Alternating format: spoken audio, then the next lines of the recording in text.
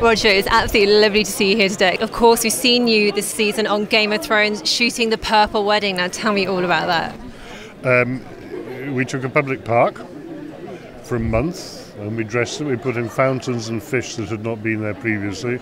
We put in a giant lion's head from which actors could emerge. They put in tables, they had food, they had doves and a pie, and I said to the director, all this for a bit of telly, and he said, no, it's a 70-hour movie. And that contextualises it. That's what's so extraordinary about Game of Thrones in general, is that it's not telly, it's an event, it's a live event. It's remarkable, actually. Now, I know you weren't totally familiar with the show when you came on board, although you boned up, didn't you, on the box set for season 2. So what was your reaction when they staged Joffrey's death in that Purple Wedding scene? Well, I knew it was coming, you see. We have the scripts, that's the problem. It's being in a show isn't the same thing as watching a show and sharing it. It's a much more technical process. And moreover, of course, you only see Joffrey die once on screen, but we saw him do it several times from several different camera angles. The one thing that isn't different about this job is that it's an acting job and you just get on and do it, interestingly. Nice location, though. Yeah. Gorgeous. And also the trial you were an important member of as well, Tyrion's trial, which we've just seen recently. Tell me a little bit about shooting that. Well, that was the one where, that was the first scene I did, where I wasn't quite sure the relationship between the characters.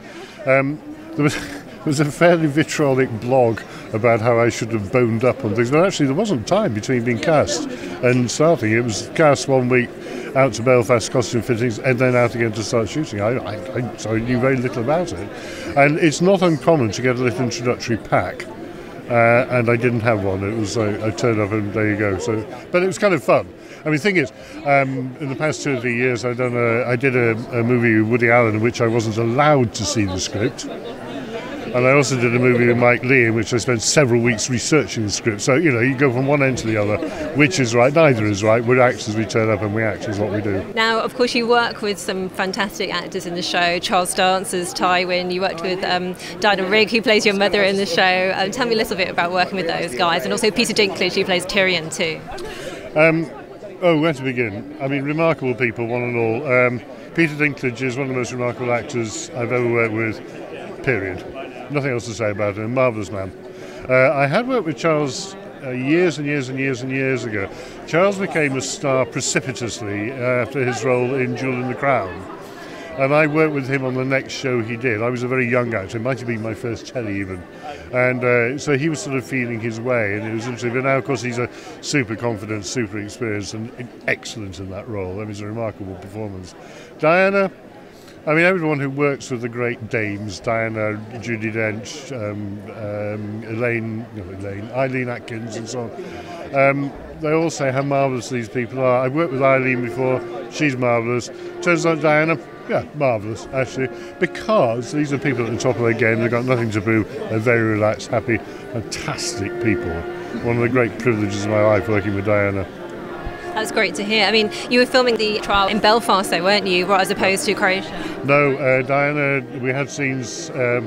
Was she? Yes, she was in Belfast. I can't remember, but certainly she was in Croatia because the wedding was shot in Croatia. I think she must have been in Belfast.